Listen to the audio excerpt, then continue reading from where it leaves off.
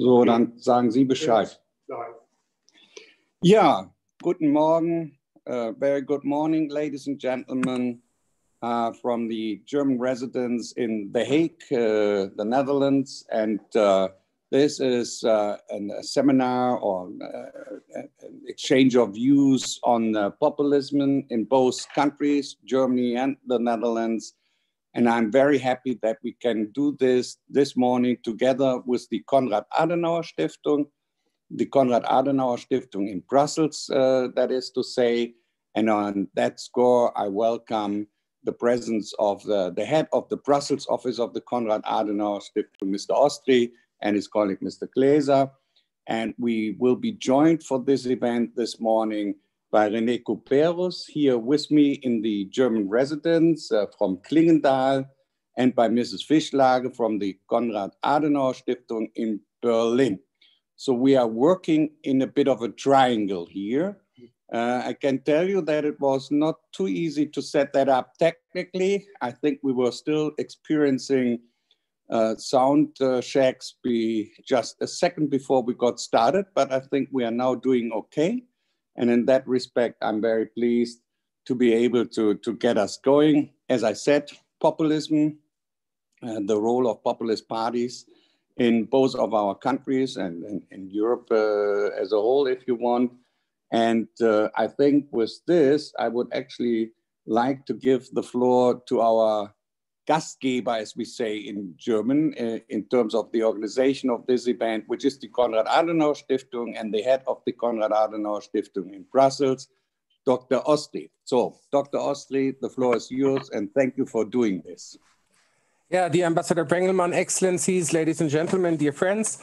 Also on behalf of the Konrad Adenauer Stiftung, I would like to extend to all of you a warm welcome from the European office here in Brussels. From here, we are following all the developments on the European level, but also the political situation in Belgium, the Netherlands, and in Luxembourg. And therefore, we are particularly happy to co-host this event today with the German Embassy in The Hague. And especially thanks to Ambassador Brengelmann for this cooperation. I'm very much delighted to have our colleague Franziska Fischlage with us and also Mr. Couperus. And without further ado, I would like to give the floor back to Ambassador Brengelmann, who is moderating the session. Thank you very much. Thank you, Dr. Ostri. Thank you very much. And with me today is a good expert on anything happening between the Netherlands and Germany. René Couperus, I think most of you will know him. He's also an extensive writer and author. He's a scientist, so to say, ein Forscher at Klingenthal, which is a well-known institute here in The Hague. They also do actually the diplomatic schooling for the Ministry of Foreign Affairs here in The Hague. And we have had, to be honest on this, we have had already before some events where René Couperus would present us the Dutch view. And I can tell you it's particularly interesting when you hear René talk about our country from a Dutch perspective, because yes, he has a different angle of looking at us, and it is always quite interesting to get him talk about differences or commonalities. And today he is doing that, as we said before, on the role of populist parties, on the rise of populism in our countries and in Europe. And with this, I will give the floor to René Couperus. Frau Fischlage will come after that, after you. Okay, fine with me. So, okay, thank you very much. Sehr geehrter Herr Botschafter, Ambassador Brengelmann, thank you very much for inviting me to this beautiful German residence.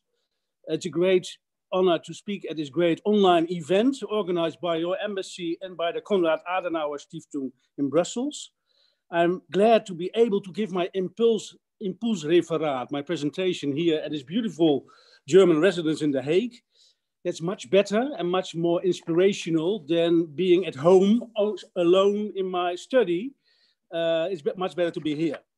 The topic of today remains urgent and worries me already for some time. It is about the worldwide revolt of populism against the establishment. It's about the fragmentation of the post-war people's parties, and it's about the polarization of our European middle-class society. And I want to make 4 arguments about the topic of this webinar. First of all, before we start to discuss individual parties or politicians of the populist tribe, we should acknowledge and realize that populism is a reaction. Populism is a reaction to deep changes in our society, in our economy, and in our political system. First of all, populism can be defined as the revolt of the left behind, of neglected regions, of neglected cities, and neglected people.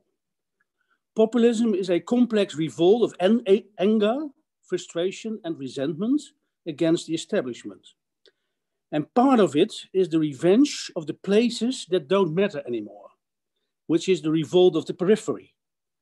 Look at Eastern Germany, look at the Rust Belt in the USA, look at the rundown industrial areas in the north and east in France, the biotope of Marine Le Pen, look at Limburg and Oost-Groningen in the Netherlands. Many people experience a lack of respect, a lack of attention by mainstream society, which is dominated more than before by booming global cities and by the values and opinions of academic professionals, which are the winners of global modernization. As a matter of fact, exactly Konrad Adenauer understood the danger of rapid, unguided change. Keine Experimente was his famous motto after the apocalyptic turmoil of the Second World War. Change is causing winners and losers, those who can adapt easily or profit from change, and those who cannot adapt or profit.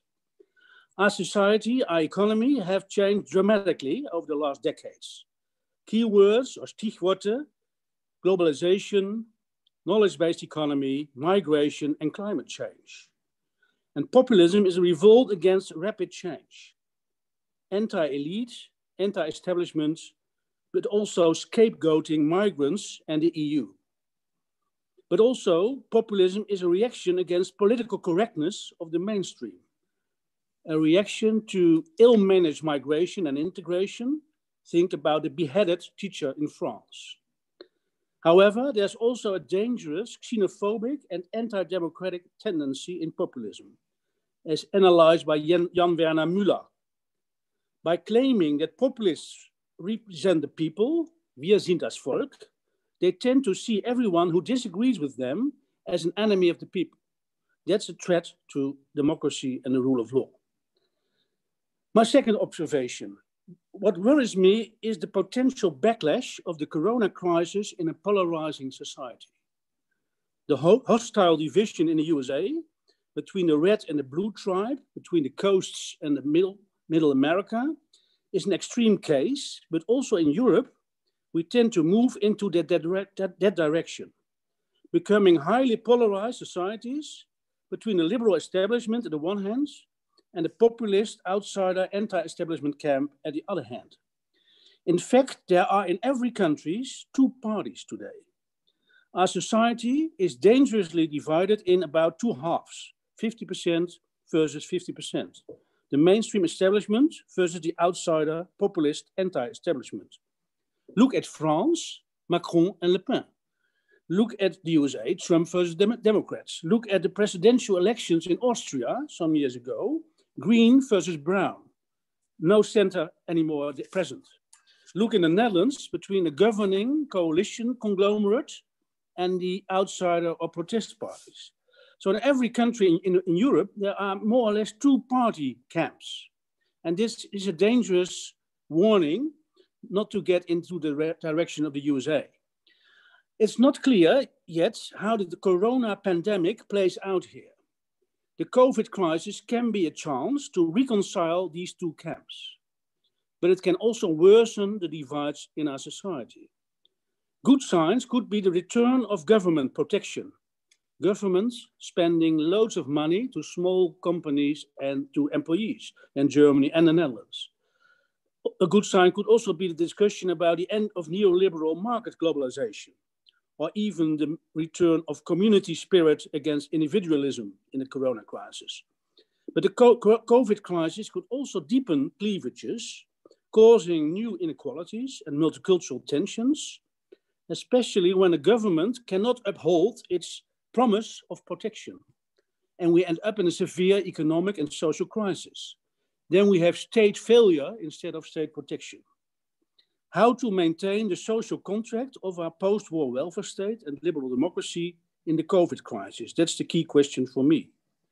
And all depends on rather fragile center parties, CDU in Germany and VVD in the Netherlands. All depends on these fragile center parties. Are they able to reconcile and bridge the divisions in our society? Third remark. On the face of it, populism seems at the moment not a big political threat. AfD in Germany has remained Ossi-populism. There's no real breakthrough has taken not place in Germany as Wessi-populism. And internal fights within AfD are killing the momentum for AfD. In Holland, Forum for Democracy, the big winner of the regional elections, is doing very bad in the polls.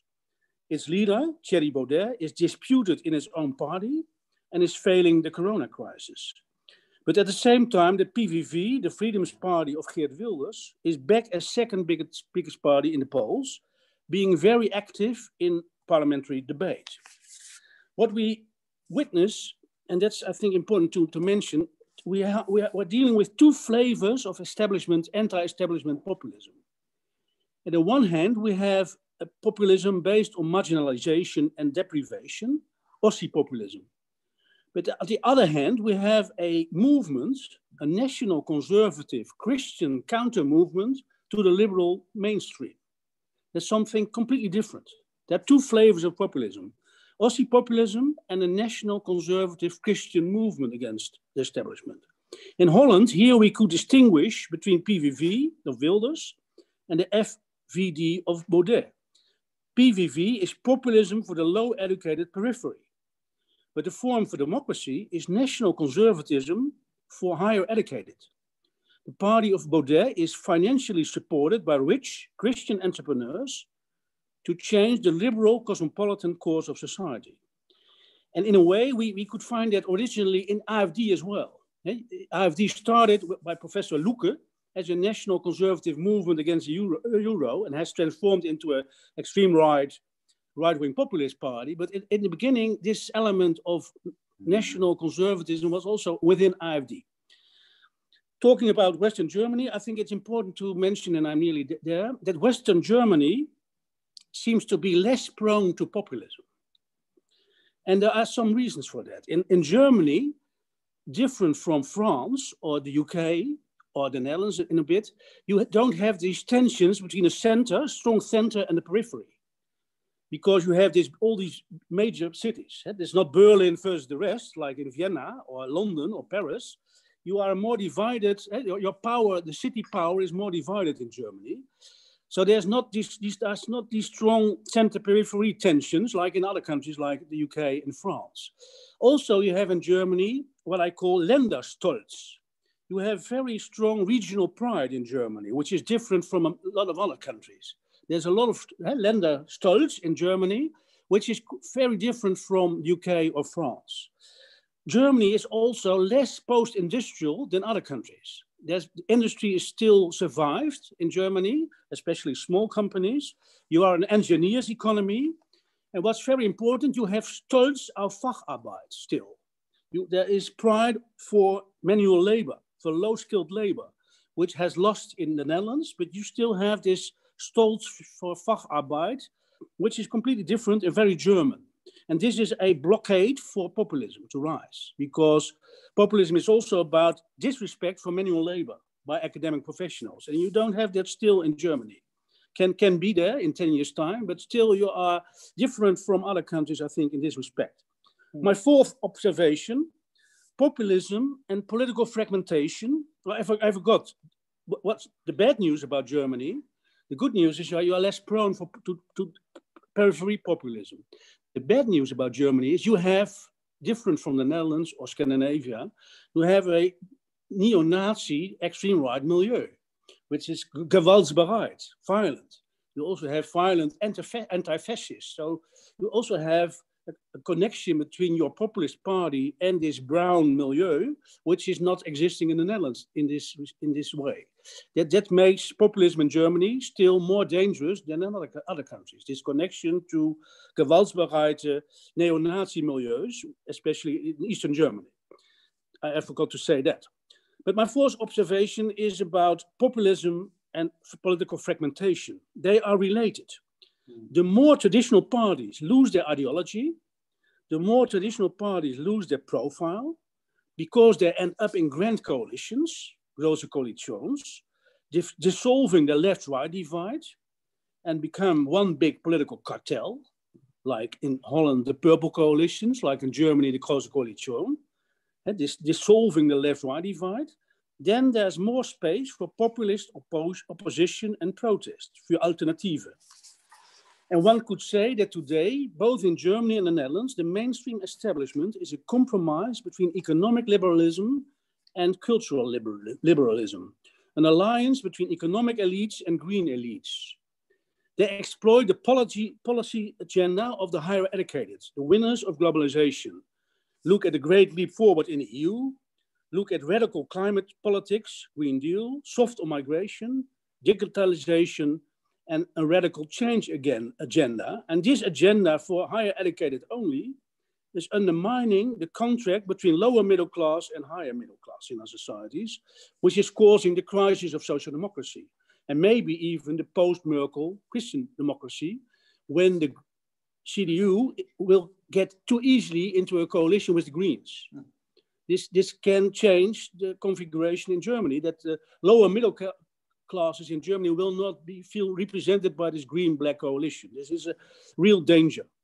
My fifth and final observation is about how we should respond. We have to fight populism by beating the deep-rooted causes of populism. We need to restore the social contract of society, also for non-academic professionals and also for neglected regions. We have to restore the social contract of the welfare state, the Sozialstaat. This means delivering economic security, social security, and cultural continuity. I'm always impressed by this existential expression of Chancellor Merkel, Deutschland muss Deutschland bleiben. That's a very existential expression. And Deutschland muss Deutschland bleiben, this means be careful with European integration. Don't go into a discourse of the end of the nation state. Be careful with migration and integration. We need a kind of Western light culture, and be careful with rapid change against traditions, and have respect for non-academic labor. These are important elements in how to respond to populism. To conclude, what is at stake? If CDU fails in Germany and VVD fails in the Netherlands, in reconciling the establishment and the non-establishment, the lower middle class and the higher middle class, then we could end up post-Merkel and post-Rutte in a depolarization US style in Europe, which means the end of the magic of Western European middle-class societies. And this, I think, we must avoid at all costs from happening. Thank you very much for your attention. Sorry.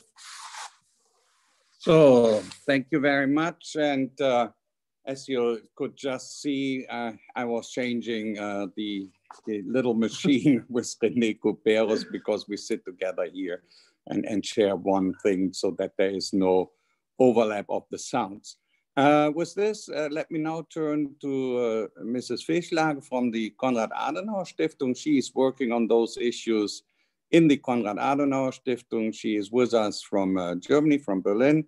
And if I could add one point for you, Frau Fischlage, you just heard René Couperus talk about the Dutch situation where we have two populist parties, the PVV, and he described a little bit the support group, so to say, of the PVV. But we also have the Forum for Democratie from Thierry Baudet, which is catering to a somewhat different audience. So when you discuss the scene in Germany or the scene from a German perspective, could you perhaps also look into that?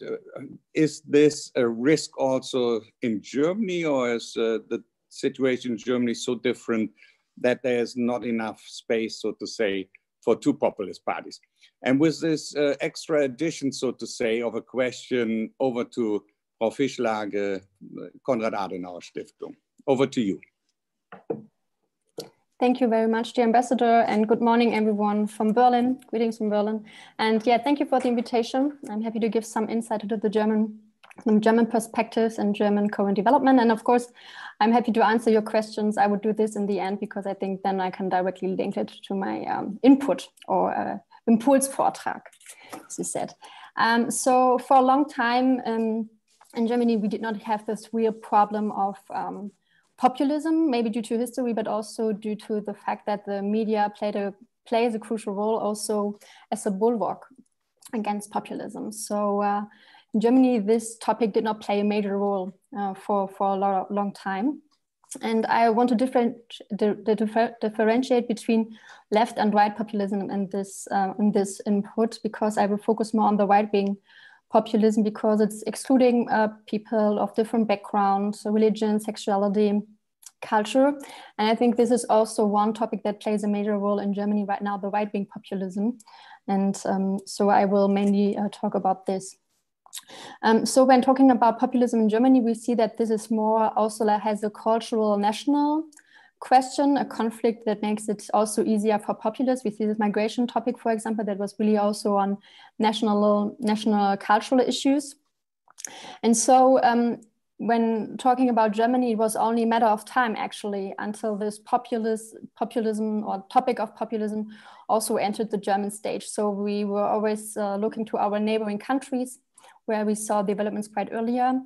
But for a long time now, we are also dealing with this topic in Germany. So in 2013, for example, the AfD didn't make it into the Bundestag. We have a threshold of 5%. So they were not successful, even though their result was about 4.7%. So they nearly made it. But in 2017, they entered the Bundestag, and they were quite successful, not only on the national level, but also on the regional levels as well. So right now they are in every regional parliament, and they are also the biggest opposition party in the Bundestag. So until now, there is no coalition with AfD, either on the regional level nor on the national level. And it also became more difficult for AfD due to further developments within the party. I will come to this later. To keep up the image of a center-right party as an alternative for CDU voters, for example, or liberal voters. So what are the current developments? There is a populism barometer of Bertelsmann Stiftung, or colleagues from Bertelsmann Stiftung. There is a survey about populism in Germany. And what I think is quite interesting here is that the result is that 20.9%, so 2 out of 10, of the electorate have a populistic view. And this is a decrease by 11.8 points in comparison to the survey in 2018. And I was wondering what happened during this time. Why is there maybe some kind of decrease in populistic opinion among the electorate? So I think one point is the increasing satisfaction with policymaking and the government. This is, I think, one of the advantages, having really a clear stance and a clear position on certain issues. And I think this was really that developed within the last years. We also see this in times of Corona, that there was really the focus more on the government instead of the populistic parties. René also mentioned that as well. And especially the political center became more active and resistant against populism. That is what we see in Germany now, especially in regard of this survey. So the political center plays some kind of anchor or stability factor within this political and party system. But apart from this, so saying the government, there was a higher satisfaction with the government and also with their position and stance on certain issues. I think a second important development is the developments within the AfD themselves. So what René already said, that they were always in 2013 when the AfD was founded by Bernd Lucke. Within the AfD, we always had developments becoming more and more radical. So this is a development that's still continuing. So I don't know if you heard about the dissolution of the Flügel, this one organization within the AfD. There was a dissolution of it. This is a right extremist, right nationalist organization within the AfD. And nevertheless, even though there's a dissolution of this Flügel, we cannot see that this stopped. So with the Federal Office for the Protection of the Constitution is still saying there are certain people within this Flügel, even though it's not official anymore, that are still active. There are still connections, there's still a network of it. So the radicals within the AfD are slowly taking over the position, not only on the board, but also in different fractions. For example, we see the dissolution of a fraction in Niedersachsen, Lower Saxony, dissolution of AfD fraction in Schleswig-Holstein. And this also has some kind of financial impact, of course, on AfD. Furthermore, we see some kind of generation change within AfD. So yeah, the radical parts of AfD are still there and they are still having more and more impact on it. What does it mean? So a lot of voters do not want to support this party anymore, maybe because it's too radical. So this radicalization within the AfD makes it easier for other parties to have a clear stance. For example, when talking about how did the German established parties dealt with populism in Germany, we see that in the beginning, they were quite insecure how to deal with them. Should we ignore them? Should we just hope that they will go away? And so this further development and radicalization makes it also easier for the established party to have a clear stance and think that a coalition with AfD is not acceptable or doable. So as I said, the Federal Office for the Protection of Constitution already observed the Flügel, this organization within, but also the AfD tries to protect themselves from getting under observation. This becomes quite difficult as we see that some major actors within the AfD belong to this right extremist part of the party. So yeah, we see that there were certain developments within the AfD, but also in times of Corona, AfD and other populists could not really use this kind of crisis. They were more reacting instead of proactive, giving some kind of clear stance on their position in kind of Corona. So for example, when talking about the appearance of Beatrix von Storch without wearing a mask in the Bundestag, this was more like a reaction to all this protests maybe on the street, instead of proactively having their position on the Corona measurements. So what does it mean for the future in Germany? And I also want to include your question, Mr. Ambassador, into this final remarks, it's called like that. I think established parties in Germany found a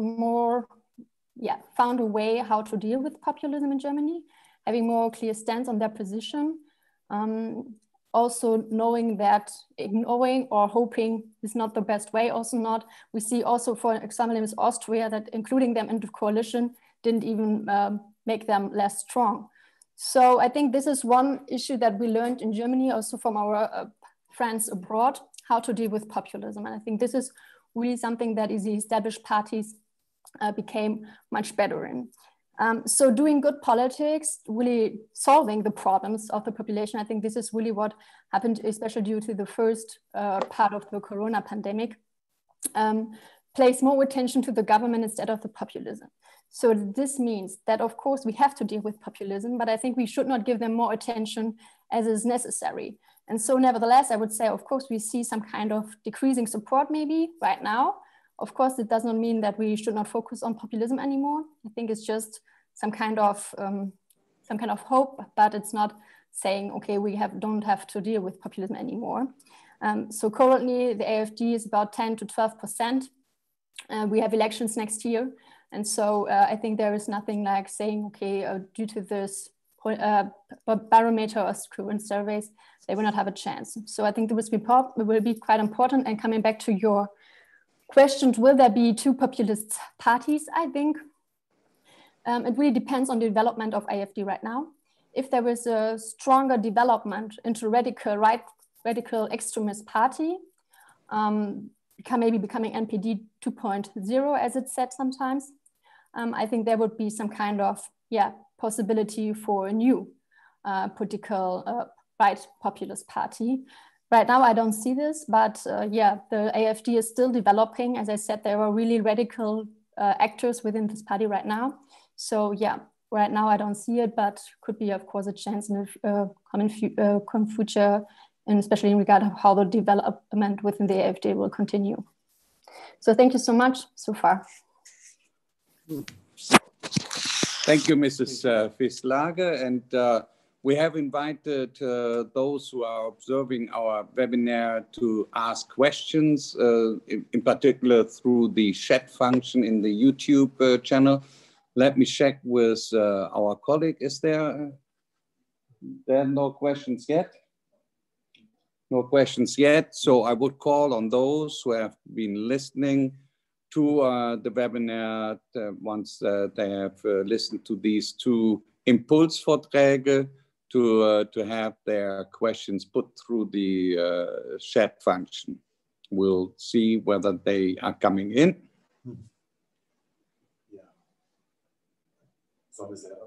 Ja, machen wir auch. Was würden Sie machen? We can also react to each other. Ja. Wollen Sie ein bisschen? Yeah. No reaction yet. Okay. So we'll do a little change. We'll have, because we're now observing the chat function for questions to come in, but I think at that moment, maybe it's a good occasion for René to react a little bit on what we have just heard from Frau Fisslage. So let me... And the other way around. And the other way around, naturally. Yes, sure. So first, René, back to Ms. Fisslage, and then we'll see whether we have been garnering some questions on the chat function. René Couperus. Good morning. Thank you very much for your clear presentation from Berlin. I just had one remark. What puzzled me, what's interesting about AfD is this radicalization of AfD. And in a way, that's exactly what you see in the Netherlands. You see that the Wilders party is much more radical than its electorate. And also Baudet is more radical than his voters. He's also playing around with corona crisis deniers and these kind of issues, which are completely disliked by the Dutch electorate. And also Wilders, being anti-Europe, is a much too radical position for the general public in the Netherlands. And that's the same applies to the AfD. It seems that populist parties are not interested in voter maximalization, which is, all the political scientists say parties are there for voter maximalization and political power. But it seems that populist parties are always looking for radicalization, which is making them less popular for the broader electorate. Why is that? Is there a discussion within AfD about becoming more popular for the electoral vote, or is it just internal fights which cause this radicalization? This is rather puzzling to me. Why are populist parties so counterproductive in gaining political power? That's interesting. Mm-hmm. Okay, let me add. We got a question here through Dutch channel, so to say, which is you, Mrs. Fisslage, said the CDU has established quite an intelligent system of dealing with populism. So one of the questions we were getting here from Dutch is how firm is this? Is there, now I wouldn't want to overdo it, but is this guaranteed, so to say? And I can tell you the background to that question actually was what some people here found difficult to appreciate what it really meant were events in Thüringen. You remember the election there in the Landtag. Mm-hmm. And another question I was getting has to do also with the CDU, which is that some would be critical that the CDU has been going to the middle and perhaps left some open space on its right. The usual thing which we then hear is the Strauss mantra. Many people here know that. Mm-hmm. And they would be making observations like, if there is not a tension within the CDU, CSU, well, and some of them may have heard, you know, what is called in Germany die Werteunion. And I perhaps it's a more detail, but perhaps would be good also to say a word or two on how strong that that part of the party, it's not really a part of the party, how strong they are, or tendencies like this. With this to Frau Fisslage.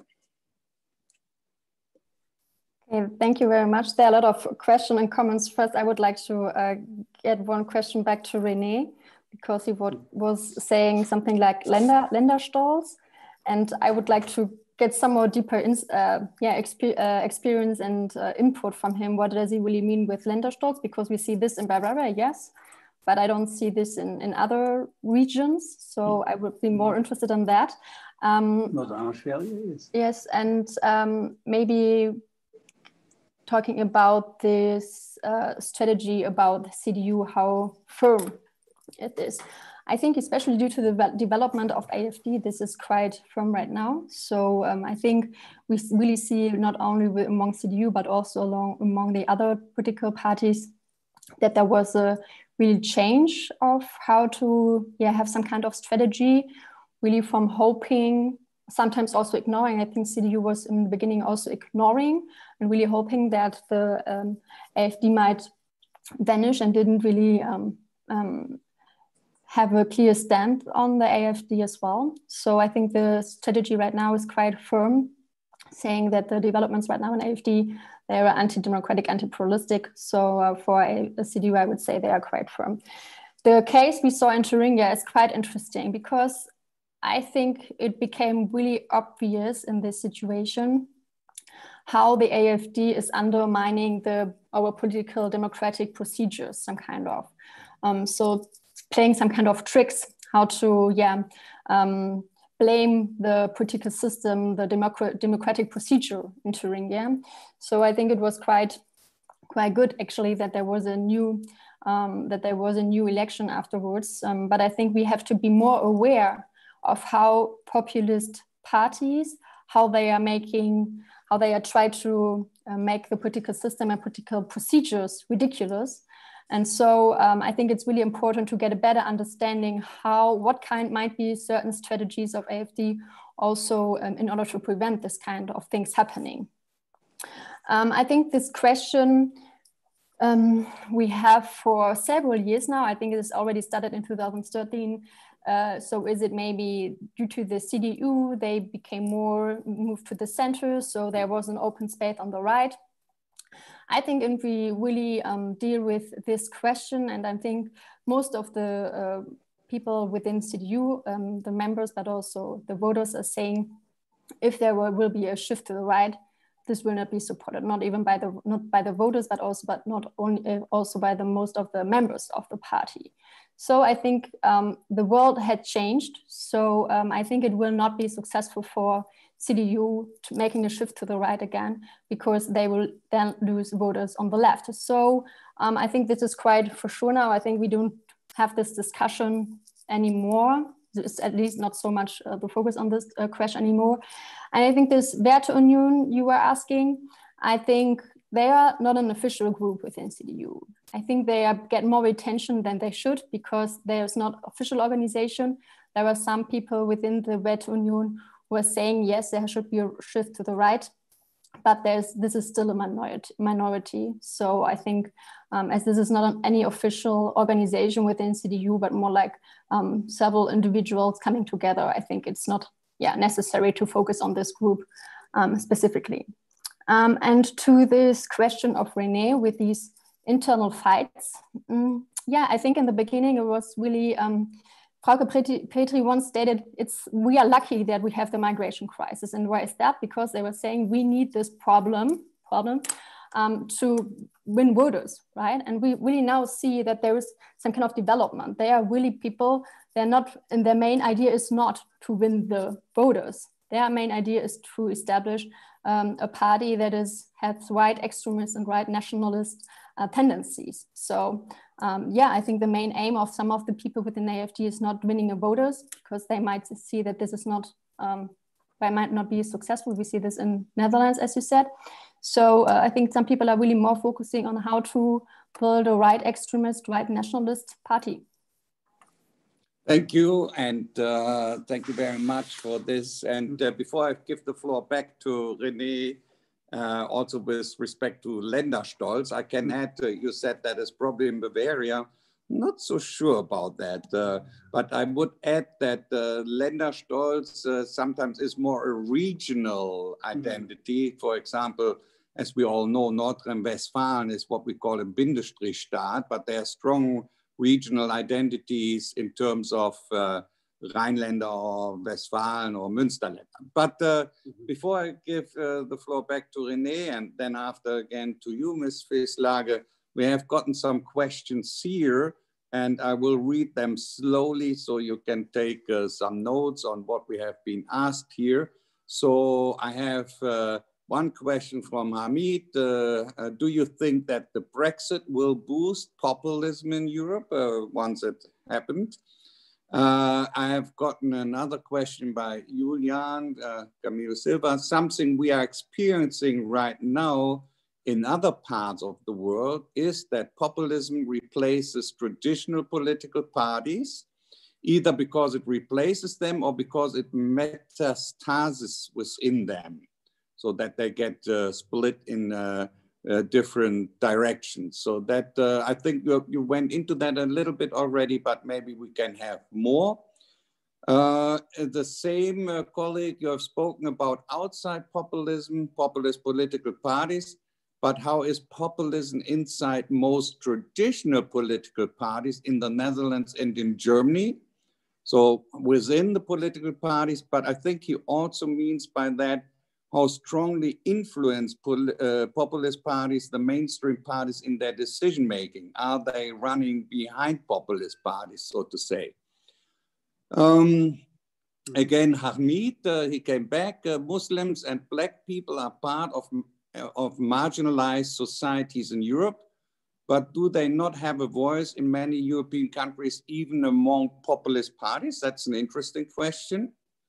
Then Tobias Noch, I think there are 2 points one should put into the discussion. A, humans have a psychological tendency to populism. That's an interesting thesis. It is a human condition which has and it always will be there. So this is a more fundamental question, how much populism streak is part of our psychology. The same person there and going on with society, there in every society can be exploited at all times with or without social problems. So you can always use this, and he's referring to Hannah Arendt in this comment. So he's also looking at the troll fabrications in Russia and the Cambridge Analytica. So that he's referring to people using it for their own means and ends. And he would like to know, what do you think about this? And what would you say is the motivation in the background to create and increase populism, i.e. who will benefit from it? And when he referred to trolls, we have seen some media reports that some countries, I think you will all know what I'm referring to, that some countries may be using trolls more than others to be able to influence the electoral process in countries or the democratic decision process.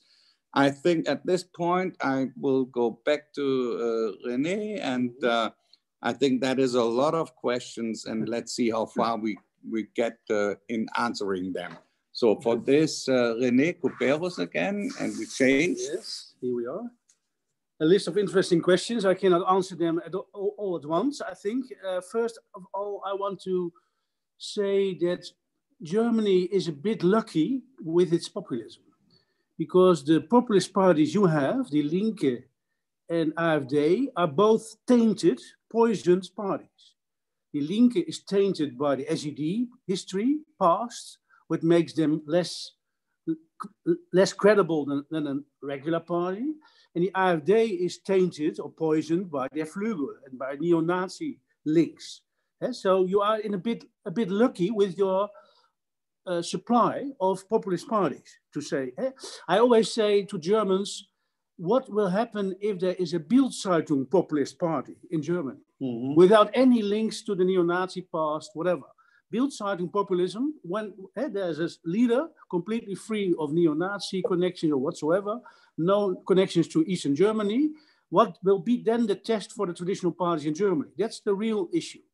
What will happen if you have a Bildzeitung populist? Because you have to distinguish between reacting to populist parties and populist politicians and the populist problems which are in our societies, which have to do with the cleavage in our society between higher educated and lower educated, which is also very strong in Germany. I saw recent figures about social mobility in Germany, which is very, very low. It's comparable to the US.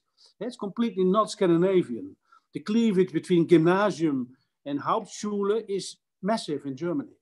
You never become higher educated when you started with a Hauptschule. That's in Germany, very strong cleavage in society, and populism is dealing with these kind of tensions. And of course, what we experience both in the Netherlands and in Germany, that over this very heated debate about populism is the shadow of the Second World War. It's a shadow of the scars of the 20th century. Populism is a return of bad temper from the 20th century, which makes this debate very problematic and complicated. But we have to deal, I think, with the populist tensions in our society much more than with the populist parties. Because in Holland, this is really a splitting issue. I'm not sure whether you're familiar with the problems of the CDA. They are completely split about should we work together with the Forum for Democracy or not. It's about 50% within the CDA that they differ about cooperation with the Thierry Baudet party, although they have a cordon sanitaire around the Wilders party. But you see that the center parties in our society are completely torn apart by these populist tensions in our society. This does not account for the Greens. It does not account for the populists. It's the center parties where they have to deal with these tensions in our society. That's my first remark. My second remark is about Brexit. One of the questions, I think, of Hamid or another questionnaire. I think that Brexit will not lead to a boost of populism. I think it will be the other way around. Brexit might lead to a chaos in the UK. May lead to economic crisis, may lead to a political crisis in the UK. So I think that we already saw a backlash in Europe about the referenda instrument.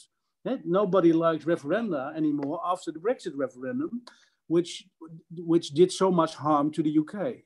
So I think that we see a counterproductive effect, that populism will be less popular because of Brexit, because of the results and the causes of Brexit. That would be my first answer to one of the questions. And I leave it here, and then we can go back to Berlin. Yeah, thank you. And Ms. Vislage, would you care to go through some of those questions I've just put forward to you from our audience? Yes, sure. So I agree with René about the Brexit. I think it's also important right now how to deal with the Brexit, saying that a Brexit is not a good chance for other states. So being quite strict on you cannot have everything from the table. So I think this Brexit will not be a boost for populism in Europe. There was the question, I think, of if populism replaces traditional parties. I think when I got the question right? I think one development that we see right now is there is increase coming up of new political parties, new political movements. We see a higher, increasing voter volatility. We see an increasing number of new parties who have a quite huge impact. I mean, just keep in mind La République En Marche, for example, first election and directly successful. We see this in other countries as well. We see the Five Star Movement, etc. So in general, we see that there are a lot of new parties coming. Of course, they are not all populist. I think they are really a challenge for the traditional parties. So I think the traditional parties do not only have to deal with populism, but also with new political parties that can play a major role within the political party system, naming becoming directly the head of the state or becoming a part of the government. So I think populism does not replace traditional parties, but I think traditional parties, populism might be a big challenge for traditional parties. Also, how to foster their clear position on certain issues. I think there was also the question about the 12 function among populism. Quite interesting that we also see this directly before elections. And I think it's quite interesting how generally we see how this might have an impact on social media in general. I mean, also talking about social bots, etc. And it's quite interesting that at least for the election 2017, there was a clear position on all the established parties that it's not, that they are not supporting any social bots, etc. Social media. This, for the populist party, this was not so sure. So they're saying, okay, if there are social bots, etc., that's totally fine. So I think we have a quite, different position against trolls and social bots, etc., within the populist party and among the established parties. So I will leave it to this for a while. Can I add one more question for both of you, but I start with you, Mrs. Visslage. And that is a question which is in the air these days, and it's about the situation in the United States. And the question is, do you think that a possible Trump win might further boost European populist parties and also lead to further communication connection between what we call in the US the alt-right and the European far-right populist parties? So this is about the impact of a possible win of President Trump and the connection between all right and our populist parties. Back to you, Mrs. Visslage. I think we already see some kind of impact right now, not only on the political culture. I think when talking about political culture in Germany right now, the tone got quite rough. I think Trump is not the best example, is the best example actually to show how the culture changed, actually, not only in the US, but also I think in every political culture. So will there be a further boost, actually? I think it will not make it easier, actually, because we know how Trump is communicating, how he is faming minorities, etc. And I think this will give some kind of, giving some kind of example for other populist parties as well.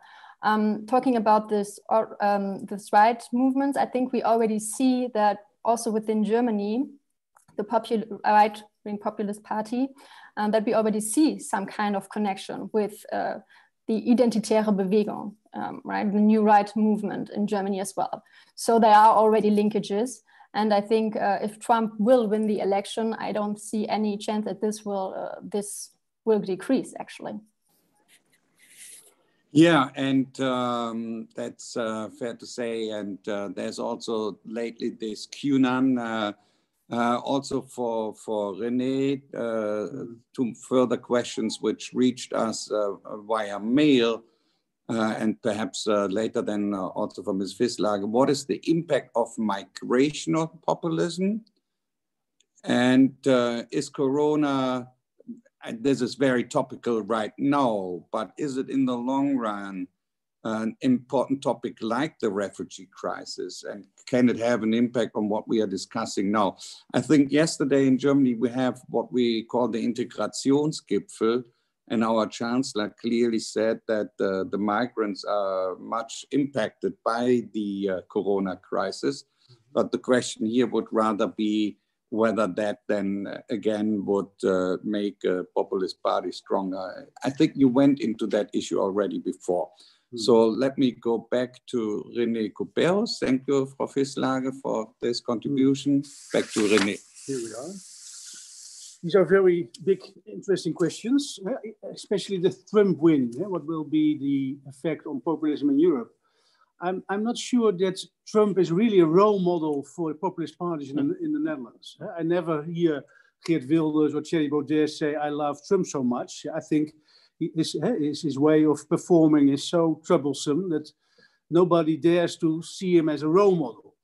But I think that there might be an indirect effect, because what I fear is this drifting apart of Europe and America. Yeah? The crisis of the transatlantic relations. I'm very much worried about that, because I also see people in Europe using Trump as a way to express their anti-Americanism. Yeah? They don't like America whatsoever, so they use Trump as the bad American. And if Trump wins again, I think this drifting apart of Europe and America will be much more problematic, and it even applies to the Westbindung of Germany. Will the Westbindung of Germany of Adenauer be only the Bindung with France, or will there still be an Atlantic Bindung? Yeah, yes or no? But there's a very fundamental issue here that worries me. Populism is very complex. We did not go into definitions, or it's from also the conspiracy lunatics with this QAnon people who are even here in The Hague protesting at the Parliament Square every day. I think this anti-corona conspiracy lunatics, they are quite influential even in the Netherlands at the moment. They are not big numbers, but they, through social media, which is one of the populist channels, they have their influence, and that worries me also for the corona crisis. How long will the corona crisis be under us, and how much division, how much conflict potential will be a consequence of the corona crisis? That's also a big question, I think, both in Germany and the Netherlands. Migration, I think that migration is the trigger for populism, especially in Germany. In Germany, you saw that the AfD, after their anti-Euro campaign, was nearly dead. And then this refugee crisis came, and the AfD became bigger with all the amounts of refugees arriving in Germany. Länder election after Länder election, you saw the AfD increasing because of the refugee amounts of people. So there's a very strong correlation between the rise of AfD and the refugee crisis. That's true. But as I try to express in my presentation, there are underneath, there are very, we are dealing with a completely different society at the moment, and we are dealing with the fragmentation of the people's parties, especially the social democratic parties. Look at SPD in Germany, look at the CDU potentially.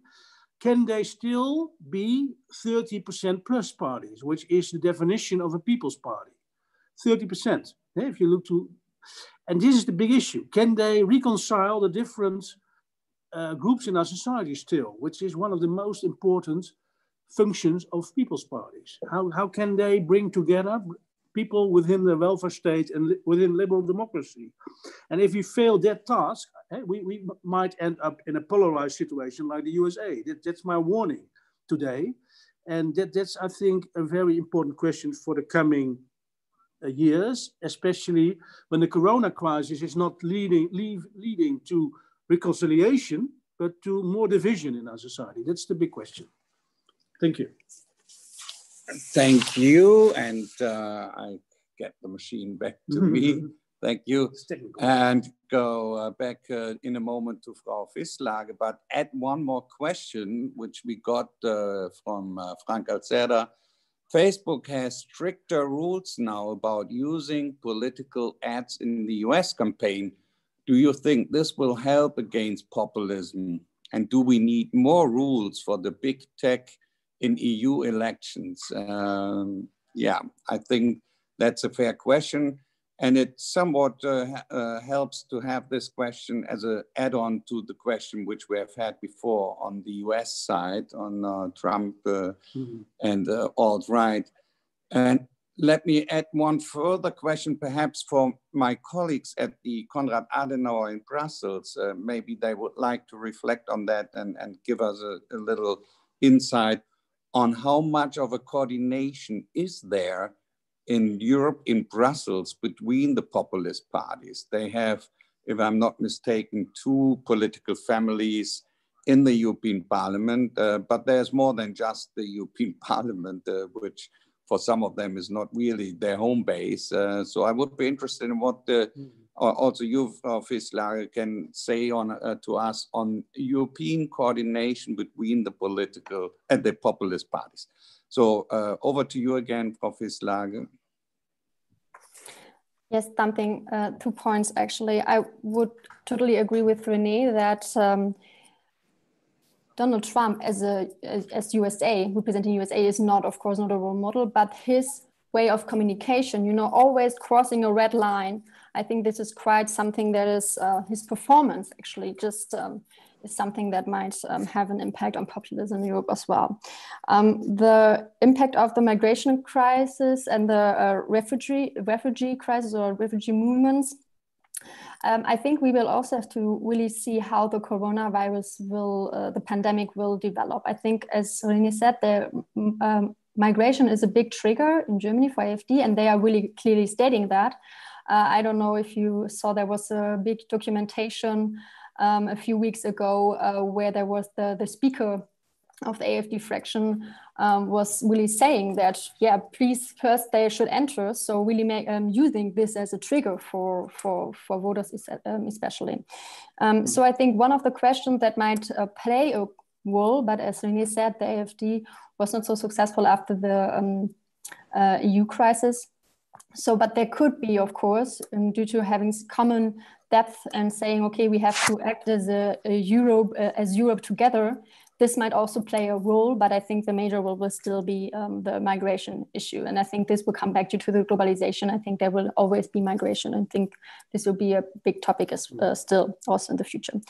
The question about Facebook and stricter rules, I'm not an expert on the social media issues, but I think a lot of people are getting most of the information from social media today. And so I think it's also important to have some kind of moderating system, saying what are the intentions of ads, for example, if there are statements that are not in accordance with the constitution, for example, to vanish them. So I think there is some kind of stricter rules needed because a lot of people are mainly getting the information from social media. And I'm not only talking about their bubble, but also in general, how the social media, not only Facebook, there are other platforms as well, Twitter, etc., playing a crucial role in these days for getting information for people. So I think always having some kind of moderation, some kind of, might be necessary in the future, even though it's, of course, for Facebook quite difficult to do.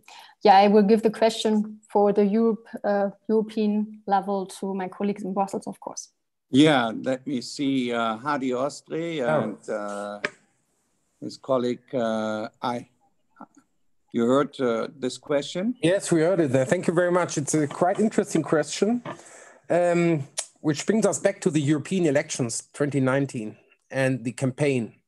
Because, for example, we all know that Steve Bannon, he tried to organize, let's say, from Brussels, a very interesting campaign mobilizing for populist parties, but he totally failed. So there was no success. And even after the elections, first of all, the populist movements of the right tried to, let's say, create one parliamentary group. But once again, they failed. So that shows us that ideological coherence with regard to some of their interests will not automatically mean that they are able to create one stand when it comes to a parliamentary group or interest group. So they are very much fighting against each other. And this is the reason why there are two, let's say, parliamentary groups in the European Parliament with regard to these more right-wing populist movements. And at least as far as we know and observe it, probably there are some other groups or parties trying to organize more coherent approaches, but not on the level of the European Parliament. Okay, thank you. If you would like to add something? Yeah, Herr Gläser. Yeah, I think what we also should keep in mind, I mean, Brussels is all about certain bubbles. I mean, there's the EU bubble, the German bubble. Of course, every political party family has its own bubble. And I think it is also interesting to mention that outside of the European Parliament, and maybe also a bit outside of the party political context, there's a lot of organizations, a lot of groups or other institutions that have a representation in Brussels who try to push for a more conservative agenda, for a more populist agenda. And they are actively approaching those parties that we would consider as populists, regardless of their party family affiliation in the European Parliament. And I think this is also an interesting aspect that should be taken into account, that it's not only in the European Parliament, but also in the city and also in different settings, that there is actors who actively try to push the European agenda more towards the goals of these parties. And this is something that can be observed. It doesn't always take place in the most privileged settings, but it is definitely something that should be taken into account when it comes to the ID party group or the ECR or like the non-aligned member parties who we would consider as right-wing populists. Thank you to our Brussels colleagues for that. But Ambassador, just if you don't mind, I just would like to let's say to have a look on this whole discussion from another angle, if you don't mind. I know that we are talking foremost about Germany and the Netherlands, but as I know the discussions in our party and also in the CDA a little bit, I just would like to hint a look to Austria. Populism is always regarded as negative. But nevertheless, there are also some, let's say, developments which showed us, let's say, by ideologically borrowing some populist ideas, make even some new developments possible. So if we look, for example, on the traditional ÖVP party in Austria and the new movement created by Sebastian Kurz and the success his movement had in the last elections, 2 elections, in fact. So how should we classify these developments from our, let's say, point of view? This would be interesting to me to hear it from René and also from Ms. Hislage. As I indicated, we also have had that debate in Germany a lot. I remember the elections in Bavaria where Söder was taking a different swing and becoming more opposed, so to say, in the end to the AfD. So everybody is taking his own cue there. Before I give the floor back to René Couperus and Frau Hislage, adding to what you have just heard, I have a further question here, which is far-right parties will accelerate the marginalization of Muslims and Black people, for example, in Europe. Is there a way for stopping this? So it's about marginalization of minorities, of people who are in a difficult spot. Thank you, and back to René Couperus. Yeah. So. Thank you. I will start to answer the questions from the Konrad Adenauer Stiftung in Brussels, because I think that it's important. It's interesting to watch the Internationale of Nationalists. I think it's very, very curious that the nationalists have international cooperation, that intensive that they have. And I think that it doesn't take place all in the European Parliament. I think there are very strong links between the right-wing populists internationally, even more than some social democrats and Christian Democrats. Don't underestimate, I think, the international context of Wilders and Baudet. And I'm not in politics anymore, but I have to ask the question to Brussels, because the role model of the right-wing populists is not Donald Trump, but it's Viktor Orban. And he's the role model of many right-wing populists everywhere, of Thierry Baudet, of Wilders. They visit him, and he is part of the Christian Democratic family, as we all know. That is a problem, I think, for CDU and for the Christian democracy in general, how to deal with the role model of right-wing populism within your own ranks. That's still an open question, but that's very curious to observe. The second, the question about what do we all have? No, Orban was the most important. I'm not so sure, but no, that was my. I have no questions anymore on my list. Okay, then but there was a question to Brussels. How do we deal with the Orban problem? Then that is a nice one for Brussels, but we take that as sweetener for the debate towards the end. Frau Fischlage, is there something you would like to add from your side? And maybe about this question, populism accelerate the marginalization. I think this is one, of course, of the main topics of populism, to mobilize against migration, about different background, about different sexuality, etc., different religion.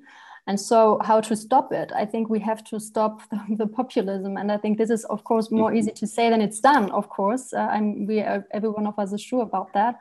But I think Willy just saying, of course, everyone coming to Germany belongs to our society, should be integrated. All of them, of course, are some kind of part of Germany, of course. So I think we really have to, have a clear stance, a clear position on this. And this is also especially for the established parties, so that we do not allow the populists to accelerate this marginalization. Thank you very much. And Herr Ostri, there was this question from René Couperos on your political family. Yeah, okay, first of all, I totally regret if Viktor Orban serves as a role model for those movements. This is totally not acceptable. But on the other hand, yes, it's true that we still have there an open question which has to be solved on the level of the EPP, of the European People's Party. Mm-hmm. That's all what we can say for the time being. You know that inside the party we have a lot of discussions, especially when it comes to our values, rule of law, and so on. But, and this is not to, let's say, shift the problem to our other next friends, but this is a problem all the political families on the European level have. Mm. If you still think about Romania and SND, they solved it for the time being, but this is a problem. And I think this is a question when it comes to the functionality of European party movements. Because the higher the level, or more abstract the level of party integration, you always will have these problems. And European People's Party is a party of so different member parties, as well as the other SND, ALDE, and so on, and Renew, now from Macron. So I don't see how we will figure this problem out, but I think until end of the year, probably beginning next year, there will be a solution. Thank you. And maybe just a moment to highlight your political family is the EPP, the CDU and CDA. And I think it's no secret that there is a very good collaboration or cooperation and understanding between the CDU and the CDA, and that is good to know and good to have. Mm-hmm. I think we are now coming more to the end of our event, of our webinar, and let me give the floor back for a little moment again to René and then to Berlin, and I'll be doing some closing comments after that. So back again to René, and that's the last time we now changed the machine. It always looks awkward, I know. There's some technical problems here. Thank you. Now, I forgot to answer the question of the Konrad Adenauer Stiftung about copying elements or program ideas from populism, the Kurz model in Austria, which I think is very interesting and important. And we should not, I'm in favor of that, to be honest. But it cannot be done in many parties. We have, I'm a social democrat originally, and we have a role model for that in Denmark. There's a Danish Social Democratic Party, which has a very strong position on migration and integration as a kind of defense of the welfare state of Denmark. And I'm in favor of that kind of program. But we try to do that in the Netherlands, but it's completely, it's split up our party. because many social democrats in the Netherlands are in fact Greens and not social democrats. And they don't like any change in immigration and integration policies. And I think also SPD in Germany is for 80% Green and not social democrat in terms of this position on migration, integration, and these kind of issues. And so it can be done in Austria, it can be done in Denmark, but it will not work in Germany because of all the tensions within your country. Söder tried to do that. He tried to do the Kurz model, but I think there are tensions within CDU and that's also within SPD to change, to make accommodation in this direction to the populists' problem. And I think that may be very problematic in the long run, because we should not underestimate how different parties like CDU and SPD are now from the past. In the past, we were much more populist. We have become bureaucratic party machines. We have very low, we are not rooted in society anymore as we were in the 50s or the 70s or the 80s. So we should acknowledge the enormous change of people's parties over the decade. And we have to correct that direction, I think, to be able to be a bridge in society again.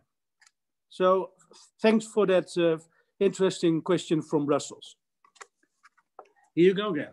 So, and as I said, that is the last change of the machine now. And let me again look to Frau Vislage. Frau Vislage, what would you like to add from your side? I would like to add 2 points. Actually, the first one is that I'm not a big fan of taking over any position from populists.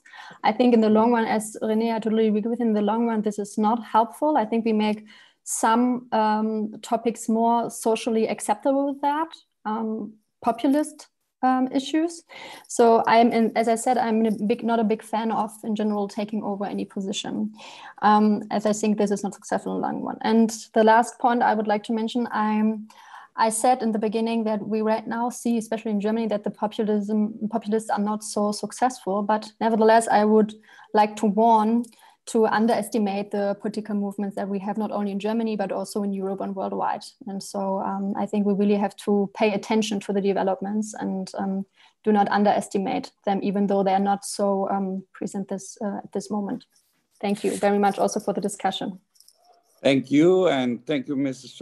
Vislage, and thank you, René Ruperos, for your contributions today. And many thanks also to the Konrad Adenauer Stiftung, with whom we were doing this year together. And so thanks to Dr. Ostri and Herr Gläser in Brussels. But the Konrad Adenauer Stiftung is a co-host, but also a co-participant, as we have had Frau Vislage here today. So full swing.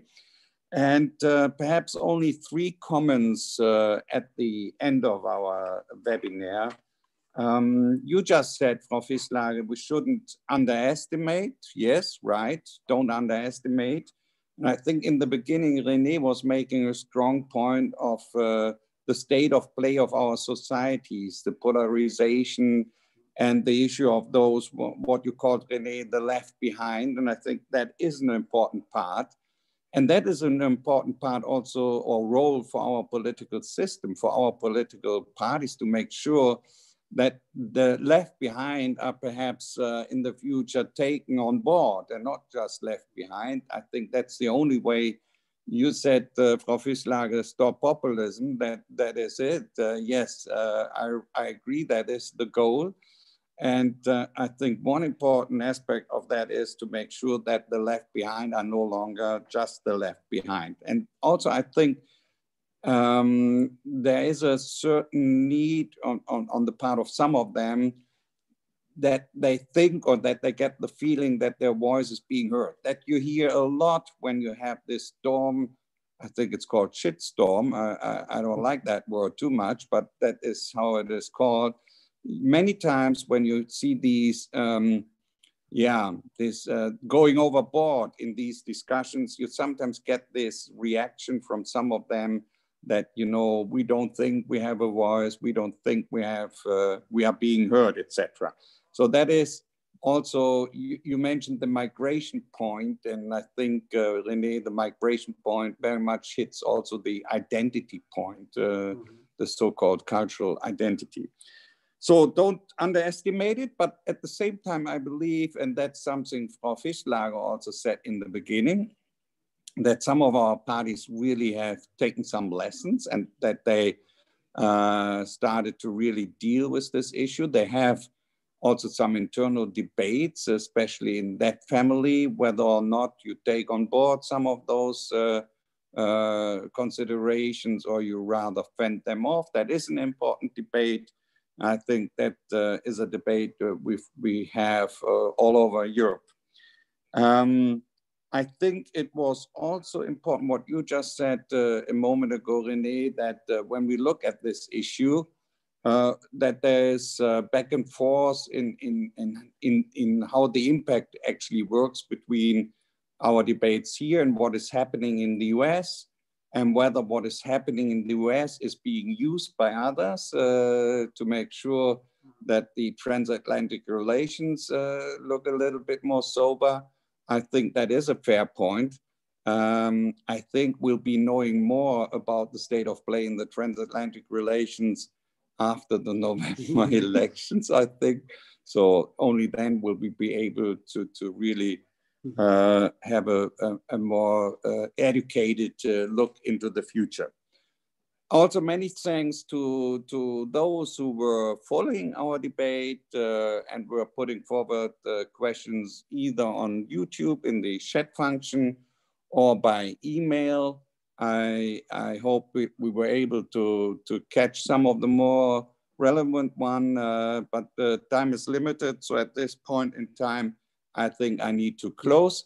And I thank everybody, again, specifically the Konrad Adenauer Stiftung.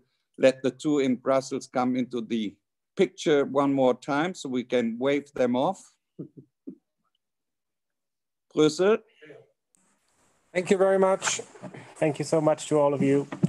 Thank you. And now to everybody, have a good day and bye-bye. Bye. Ciao, ciao. Bye-bye. Tschüss. Tschüss. So.